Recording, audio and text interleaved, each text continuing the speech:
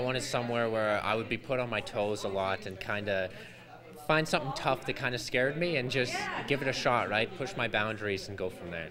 Improv is a form of live theater that is conducted with absolutely zero preparation. Let's do the conduct a story next. So 5 people, please. Oh my gosh. Miss P, I'm sure excited we started school today, but I gotta tell you what I did over the summer. You can come for so many different reasons. A lot of people want to be actors, a lot of people want to get more confidence, meet people, but I think ultimately everyone stays because of how much fun it is. I loved it. Great group of people.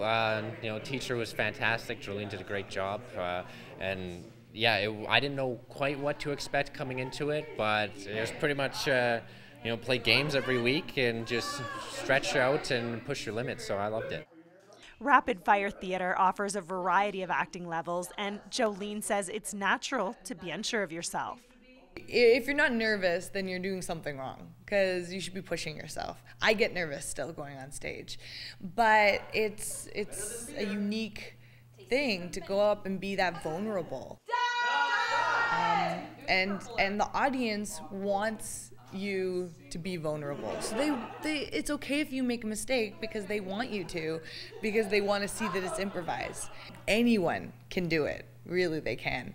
And I would encourage everyone to try it. All right, fellas, we gotta break down that building over there, and we don't have a wrecking ball. How? I got this! Woo! Leaving all inhibitions at the door. For Go, I'm Jordan Hurtner.